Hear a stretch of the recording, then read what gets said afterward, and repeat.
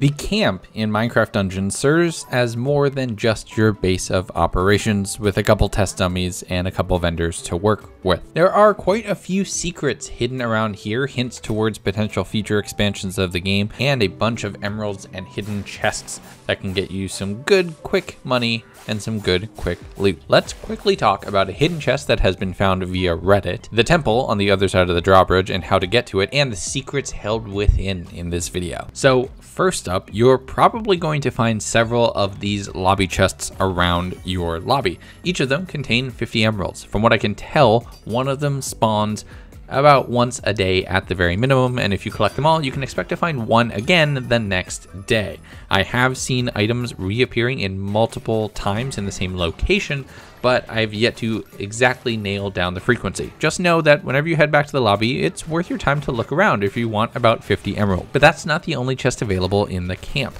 I have to give partial credit here to Dat Raccoon, who looks like they posted this on Reddit around the same time that I kind of found it, but I'm not sure if I might have just in a haze subconsciously watched their post. I will link to it down in the description so you can get to that post and go show them some love for finding it. But there is a hidden item chest in the far southeast corner of the map, and here is the path that you need to follow to go get it.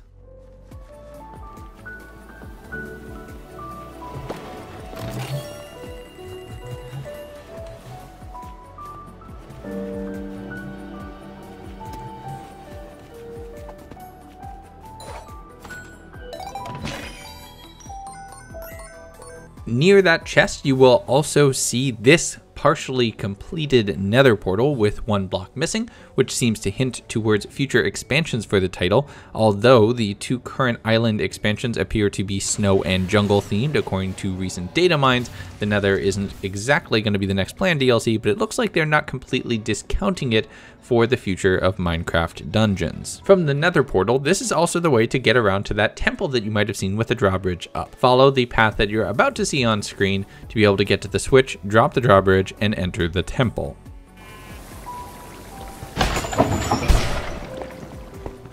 Once inside the temple, it's time to search for the mystery of the runes. Now, if you go to the very top of this temple and press the button, you will see the top left rune illuminate in purple.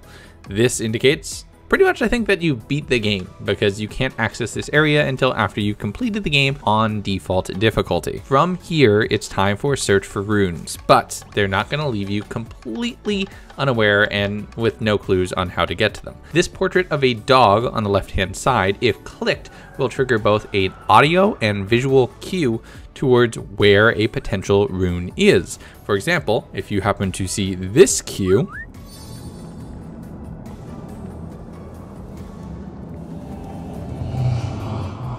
you're going to want to head to the desert temple, and right around the area where you get the gold key as indicated by that portrait frame, there's a hidden switch behind the bushes here on the top right hand side of this room.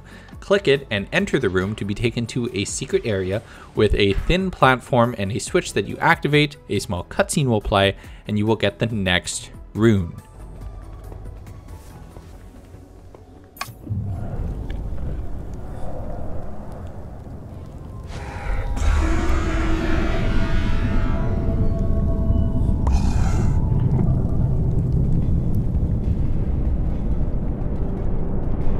I'm in the process of collecting all of these secret rune locations and trying to find them all on all of the maps, and I will get a quick tutorial guide up here on the channel probably a little bit early next week, depending on how it goes to find them. I'm trying to find them all myself and not look on other guides. I know there are other people who have probably found them all by now because they have more game time than me, but I'm trying to do a lot of the searching here of my own accord. But once you collect that, if you were to return to the temple and press the button again, you will see a new rune illuminated for the rune that you just collected. You can only collect each rune once, so once you have something, you can eliminate it from the rotation, and it eliminates itself from the map pool. Click the dog portrait, get your next clue, and head off to your next map to try to find your next rune. And that's pretty much it for the rune mystery so far.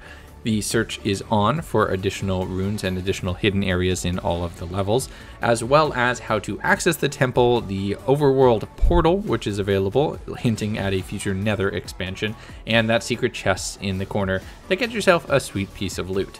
If you've been enjoying this or found other secrets in Minecraft Dungeons, including the secret levels, I'm going to be working on additional guides for those as well, so make sure to keep an eye out. I'm really loving this game, if you can't tell. I'm super excited about it. But until next time, that's it for this video. If you enjoyed it, a positive rating would be super appreciated. Subscribe if you're new here so you don't miss any new videos on MC Dungeons or anything else that I'm going to be doing very soon. Go out there, be good to each other, and I will see you around.